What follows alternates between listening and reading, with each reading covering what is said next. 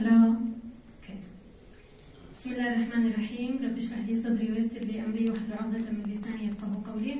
I'm starting my talk by the name of God, and I'm really happy to join this IBA meeting after all this period since 2019, and I'm excited to be with you again, and also I'm super excited to be in Japan for the first time in my life.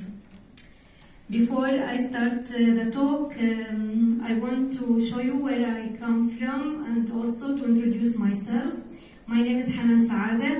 I'm coming from Jordan. So my Japanese colleague, imagine how far is Jordan from Japan. If I have time at the end of the presentation, I can tell you the story of how far is far. If not, then ask me in the break. And if we zoom in to the region that I come from, I am Palestinian Jordanian. I live in Amman, and I work at the University of Jordan as an associate professor of atomic and molecular physics. In the University of Jordan, we have a lovely ion beam analysis facility called JOVAC, which is University of Jordan Van de Graaff Accelerator. Unfortunately, I don't have time in these 15 minutes to tell you my long love story with JOVAC, but I have to say that the work will be presented was not done, fortunately and unfortunately, was not done at JOVAC. The work will be presented was performed in Florence, Italy, in INFN LABEC laboratory in collaboration with Massimo Chiari. As it's clear from the title of the presentation, I will talk about characterization of particulate matter in an urban area in Amman using two IBA techniques, PIXE and PESA. And as it's clear, we use PIXE. In PIXE we detect the emitted X-ray, while in PESA, after the ion-matter interaction, we detect the recoil or the forward scattered protons. Now, what's the motivation and the purpose of using these two IBA techniques for air particulate matter study? The main purpose of our study was mainly to do PIXE characterization for simultaneously collected particulate matter in fine and coarse fractions. This was our main goal, and I think I don't need to tell you about how important is the PIXE technique for aerosol analysis, and I don't need to repeat the advantages of using PIXE for multi-elemental studies. It's enough to remind you with the quote from Eva words in the opening ceremony, when she said that about the first PIXE spectrum and all started by aerosol analysis. She was right. So that's enough to say about PIXE. In PIXE, what we did in our study and what is normally done as a routine work, we identify elements, we quantify elements, and then we choose the elements that are markers for pollutants. From these markers, we estimate the chemical composition to calculate the reconstructed gravimetric mass of the aerosol sample. So we sum all what we estimated and all what we collected, and then we compare this with the original gravimetric mass of each aerosol sample. The closer we are to the total mass of the particulate matter, the better mass closure we get. Over the past years of the PIXE studies in Jordan, we never get reconstructed mass better than 60% of the particulate matter.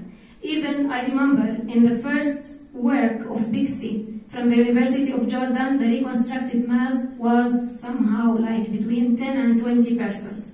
So over all the previous studies using PIXE alone, we never get better than 60%. In this study, we decided to add more information, so we wanted to take the help or the advantage of another IBA technique, which is PESA. PESA is known to detect the hydrogen content in the air particulate matter. You may think, as I also thought at the beginning when I learned about PESA, what will this light element add to the information about aerosol? But remember that this light element is concerned with the organic compounds. So it will add information. And that's what we did, and we enhanced the reconstructed mass. In the fine particulate matter, we achieved more than 90%. And in the coarse particulate matter, we achieved more than 70%.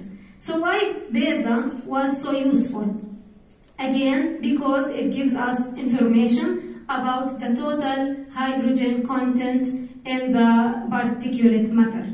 And the organic compounds is not detected, or the organic compounds are not detected by PIXE. So one of the limitations, we always remember the advantages, but let's also shine some light on the limitations.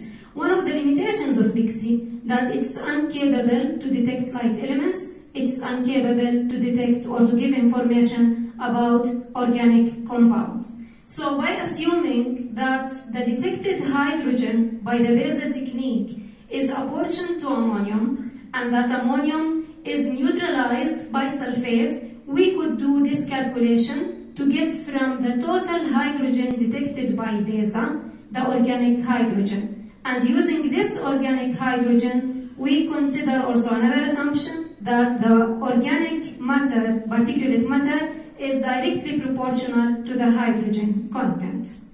So we started with PIXE, but then we ended up doing PIXE-BESA characterization of these simultaneously collected fine and coarse particulate matter.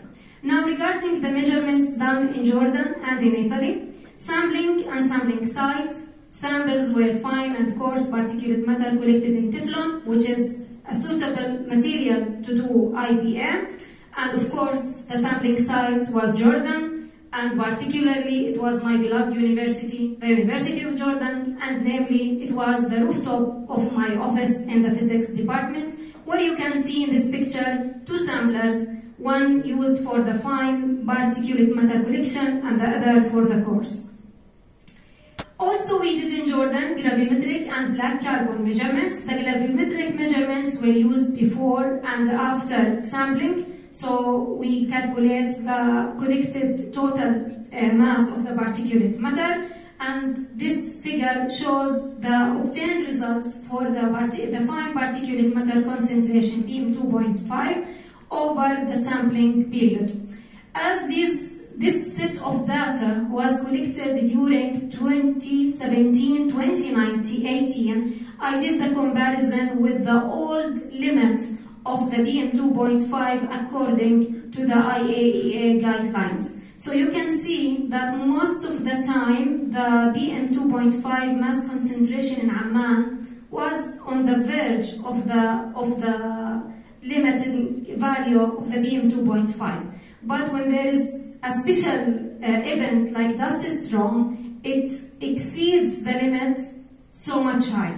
And the same also can be said about the coarse particulate matter.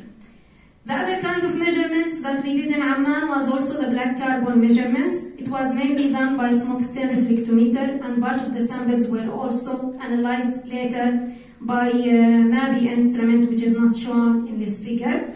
And this figure shows the relative comparison between the black carbon content and the total mass of the particulate matter for the fine particulates and for the coarse particulates. Regarding the IBA elemental analysis, it was totally performed in Italy in INFN LABIC laboratory using the external beam PIXE setup to detect all elements above sodium and using BESA in vacuum setup to detect hydrogen. This is the layout of the LABIC accelerator in Florence, and in this figure you can see both the external PIXE setup and the in-vacuum IBA chamber. This is a closer actual look to the external PIXE setup at LABIC, where you can see Jordan samples are mounted on the big sampling wheel, and where you can see the state-of-the-art experimental setup of PIXE, where PIXE or X-ray radiation is detected simultaneously using 3 silicon drift detectors 2 big detectors for the high X-ray energy and 1 small detector for the small X-ray energy. This photo also shows the BESA setup, which is part of total IBA in vacuum chamber in Lubbock. And in the figure you can see the direction of the beam and the particle detector used to detect protons in forward scattering. And these are the experimental conditions. Now, to show you examples of the PIXE and BESA results, this is an example of the PIXE spectrum for one of the BM10 samples. This spectrum was collected by the small detector. You can see low Z elements from sodium up to iron, and this is by the silicon drift detector, where you can see elements from calcium up to lead. This is an example of the BESA spectrum collected for one of the samples where the hydrogen peak is clearly noticeable. Now, from these spectra, after quantitative analysis, we got the elemental concentration for all elements from sodium to lead using PIXE, and for hydrogen using BESA for both fine and coarse particulate matter. And it's clearly seen that most of the elements exist in both fractions, but with different concentrations. The top 10 elements in both fractions were mainly those related to soil or to dust, but also you can see traces of the harmful elements that are related to anthropogenic sources such as lead, nickel, zinc, vanadium, and chromium. Using these elemental concentration, if they classified into markers, one can also get more information about the potential polluting sources in Amman. So we relate elements like aluminium, silicon, calcium, titanium, iron to soil, Zn and lead to traffic, vanadium and nickel to heavy oil combustion, and barium and copper to traffic. And also, as we combined in this study BESA, we also consider hydrogen as a marker of the particulate organic matter. Using the elemental concentration of these elements, and one can calculate the chemical composition in the particulate matter, and we did this using the following equations. These equations are available in the literature, and they are simply based on the stoichiometric ratios of these elements in the relevant compounds. So we calculated sea salt, ammonium sulfate, soil, and organic matter, and then at the end we checked our reconstructed mass. This figure shows a comparison of these chemical compounds, the estimated chemical compounds, versus the sampling day, whether samples were collected in working days or in weekends. It's clear that most of these chemical concentration reduced dramatically during weekend because of the reduction of human activities. It's also clear that sea salt concentration is very little. It's almost negligible in Amman, and that's reasonable because Amman is not a coastal city. The same also can be seen from this figure for the coarse particulate matter. This chart shows all concentrations regardless of sampling days, for all sampling days, regardless if the sampling day was a weekend or a work day. And it's nice to see that the reconstructed mass for the fine particulate matter is about 96% of the gravimetric mass or the mass concentration of the aerosol sample. And for the coarse particulate matter, it was not bad. It was also 76%, which is satisfying, I would say. And finally, to sum up the story, I would say in summary that by combining the black carbon and the BESA data with the PIXE, we were able to get more information about the polluting sources in the atmosphere of Amman. And looking, probably I think maybe you could say that this approach has some assumptions, and it might not be the ideal approach, but I would say it's promising because it's a step forward towards understanding the atmosphere of our city. And looking toward the future, I would say if I repeat these measurements for hundreds of samples, this was done for 50 pairs of simultaneous samples. If I did it for hundreds of samples, my next goal will be to do a proper source apportionment by positive matrix factorization. In terms of acknowledgement, I would like to thank the organizers of this acknowledgeable and important event, and especially that this time it happened in Japan, so I like the Japanese organizers for this nice event. And also I would like to thank the selection committee of the conference award for awarding me the Early Career Award, which in fact is not enough to bring me to Toyama, but I would say it was good enough to write strong letters to ICTB. So ICTB contributed to my travel to Toyama. So I should thank ICTB as much as I could. Not only because of this trip, but if you check my CV, you would see how much ICTB offered me opportunities over all my career. Also, my thanks go to the University of Jordan, my beloved university, because they approved my leave request, although this week is the first week of teaching classes at the University of Jordan. Thanks to INFN, because they hosted the measurements. Some of the measurements were hosted under the project of Radiate, but others were also hosted under the friendship with Massimo. And thanks should also go to the IAEA, because the equipment that I am still using are brought through IAEA technical cooperation projects. Maybe I have 1 or 2 minutes to talk about my dream to come to Japan. Now, this is not physics, not science, but it's related to human perspective, which I believe is important. Since I was a child, it was a dream for me to go to Japan. I used to hear from my father. My father passed away like 7 years ago, but I feel that he passed away only yesterday. I used to feel when I was a child, I used to hear my father saying to me, when he heard that one of my goals is to visit Japan one day, he always told me that Japan is not that far. Imagine, my father always told me Japan is not that far from Jordan, because he had a dream. He had his own dream. He was always wishing to go to pray just for one time in Jerusalem. And he was always thinking that Amman is further from Jerusalem than Japan from Jordan. When I was a child, I thought that my father, because he studied literature and languages, his major was in literature and languages, I thought that he compared Japan to Jordan because they both have the letter J, so he considered they are so close, so he was just kidding me. But then years after, I realized that my father was right. I am here in Japan and I have my dream true finally after all these years. But my father, unfortunately, he passed away with an unfulfilled dream. So the takeaway message, if you have a dream, live for your dream or die.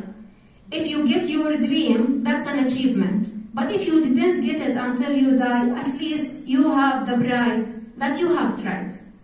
Thank you, and arigato.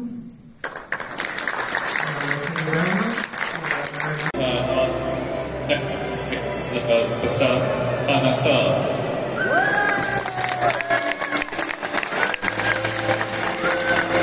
Bravo!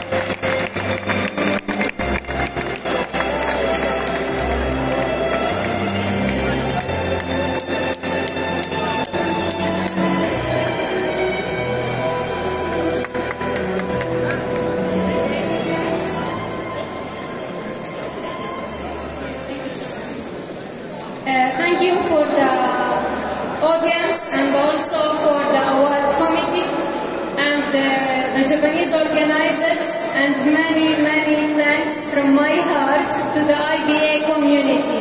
I am very proud to be part of you. Thank you.